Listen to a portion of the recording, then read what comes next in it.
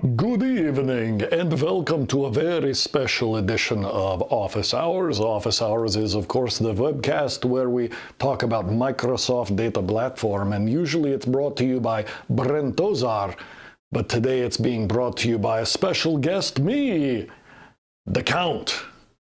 Which count, you ask? Well, count distinct, of course. Oh, this joke, it will not get old, although my accent will. So your top voted question from our cross poll, Gab. I did not press the right button. I have to press the button, or the button won't work. Man, we're off to a good start. Technology, am I right? Confused asks, which is very appropriate, Confused asks, who uses differential backups? Really? I don't get the point. So differential backups are really all about how quickly you can restore. Joris says I'm dead. Well, don't tell that to the Count. Really about how fast you can restore. If your only mission is doing backups, you could do a full backup, say once a week, and then do transaction log backups the whole time. But if your goal is to do really fast restores, you may not want to go back to that last full backup and then restore all the transaction logs since. What differential backups let you really do is take full backups less often.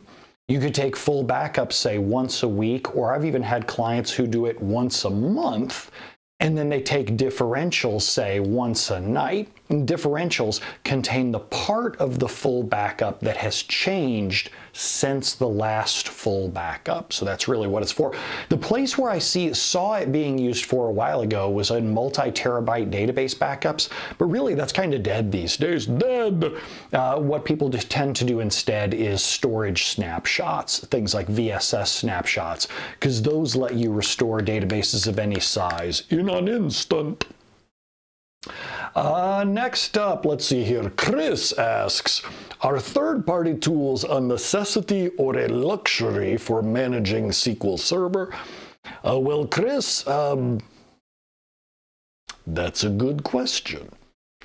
I suppose I would say, it's only so hard to do that accent for a while, I suppose I would probably say that for me, I would consider them a necessity. But for many shops out there, they don't have that big a performance problem. They don't have a whole lot of really ugly zombie queries coming after them or whatever. The queries finish fast enough. People don't care that much about performance. So you may not need third-party tools in that case. The other case where you may not need them is when the server isn't that critical. When an outage really doesn't matter that bad and end users are just going to call you up and say, hey, the server's down, go fix it. Monitoring tools help you get ahead of the dead, get ahead of the problems, and then that way you can react before the end users come in and get you. Next up, let's see, we have SwissDBA. SwissDBA says, statistics can only store 8 kilobytes of data, but often it would be useful if they could store more information about the same table. Could we make statistics bigger, and would this be a good idea to do? So in SQL Server, the simple answer is no. The slightly more complex answer is that you can use a tool called filtered statistics, but they don't really work that well because you have to pick the specific values that you're looking for. Other database platforms do let you make the statistics bigger, but SQL Server unfortunately does not. Hello over in the comments to SQL Dev, DBA, and DK Kimbo, both of them who say that they've been busy recently. I actually been out on the road too as well, in the daytime. I've been out on the road a lot.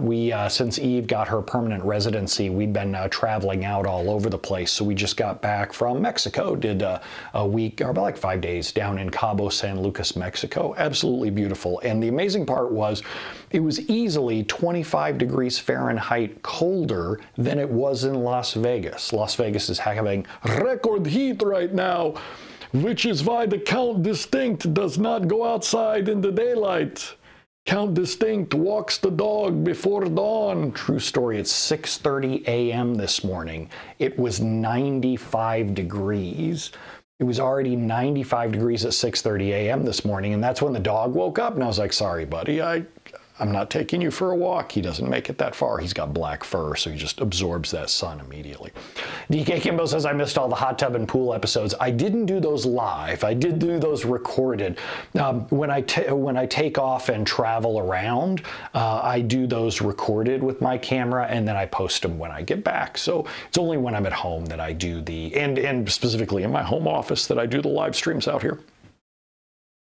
Next up, we have Stockburn, who asks, hi Brent, any advice on running SP Blitz Index against the database with 60,000 tables and over 130,000 indexes? So that, Stockburn, what you will often hear Brent say is, what is the problem that you are trying to solve? Count Distinct thinks you have already found the problem. You have too many indexes and too many tables. You can't just lower them because, of course, you can't drop tables that people are actually using. So what's the problem you are trying to solve? Go fix that problem. SP Blitz Index across the entire database is not the solution you are looking for.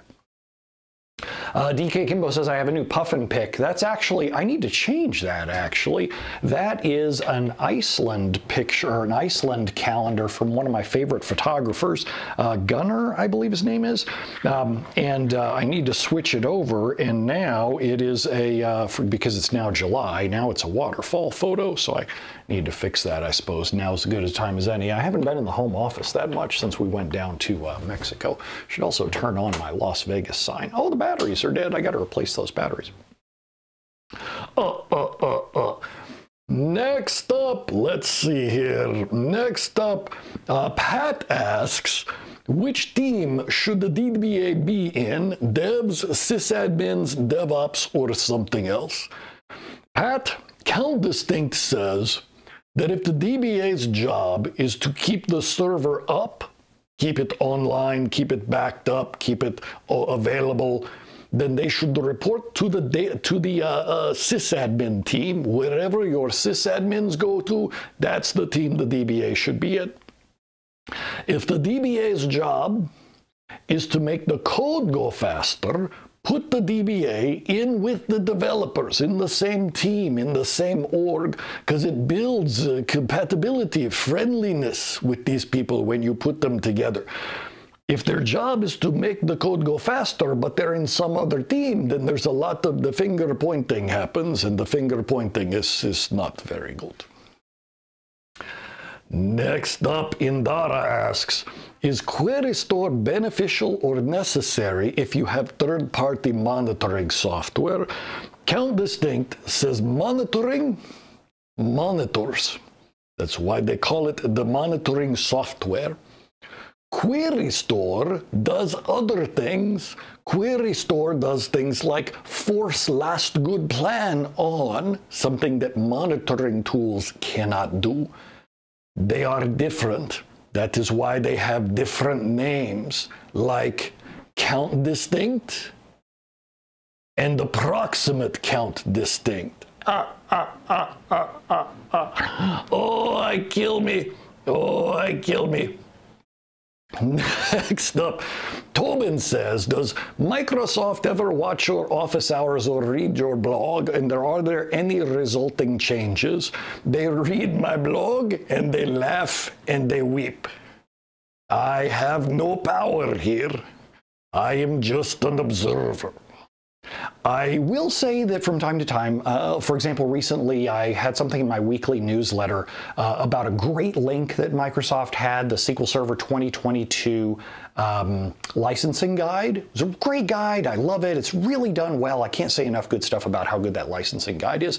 And I put a link to it in my weekly newsletter because I wanted people to be able to find it because it's really good. And it's damn near impossible to find on Microsoft's site. And what's his name? Randolph West, who works at Microsoft, read that and then went and changed the Microsoft pages to make that licensing guide easier to find. So that's cool. But for the most part, no, people don't really do anything. They just kind of read and point fun. DK Kimbo says, I'm going to get stuck in that accent and have to do my pass session as count distinct. I'm all about costumes that are relatively easy to put on. I am totally going to bring this to the pass summit now that you mention it. I'm not going to bring the Clippy costume because as a bodysuit that gets a little bit disturbing, but for count distinct it's pretty fun. I even bought teeth. I bought like vampire teeth, and I'll tell you the truth, I got lazy and I didn't want to put them on. I've had this suit or this costume, it's hard to call it a costume, it's just a cape, right? I've had this costume sitting in my office for like 2 months wanting to do this, and I didn't do it. Yeah, right, DK Kimbo says if I turn this around inside out, I get a little Red Riding Hood action going on. I know, I was thinking this is perfect for vampire, and then the other one is perfect for like a wolf kind of thing too as well. Could be fun. Or the devil, that could be work as well. Richie. Next up, we have DBANoob, who says, is it possible to perform transactional replication from one HA listener to another? I have no idea. This is a great question to post at dba.stackexchange.com. I have a hunch that it's possible. I just haven't worked with replication, transactional replication, and any kind of replication in probably 15 years? 2010? Yeah, about 14, 15 years. So couldn't give you any advice there.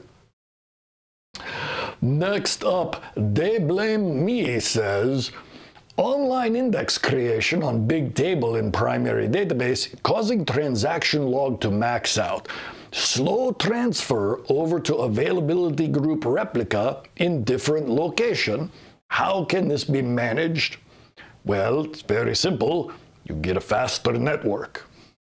This is one of the reasons that people go to the cloud. Count distinct does not go to the cloud. There is daylight in the cloud. Count distinct does not like the daylight. Brent Ozar, he likes the daylight, likes Mexico, likes the cloud. That's different. Where was I going with this? This is one of the reasons that people go to the cloud. You go to clouds, you have very fast bandwidth between the two. Sounds like you are using Count Distinct's grandpa's dial-up modem.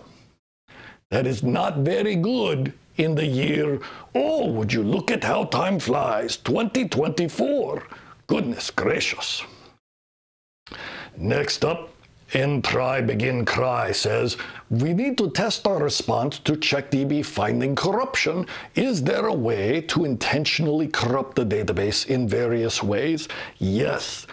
And if you search Brent Ozar's blog, How to Corrupt Database, he shows you using a hex editor. Count Distinct does not play with hexes, which are very dangerous. But a hex editor will allow you to do that, and he shows you how. Search for Brent Ozar cause corruption. Brent Ozar's very corrupt. And then let's see here, one more. Goodness gracious, that's hard on the voice. Next up, FloydianDB says, how can I convince our head of the company that adding columns in a certain position in the table is a bad idea? He won't listen, and I'm tired of doing create and drop table statement and re-adding the data back in. Floydian, do you like your job? I would probably like my job if I were you, Florian. Money is very powerful. So what's the problem that you are trying to solve?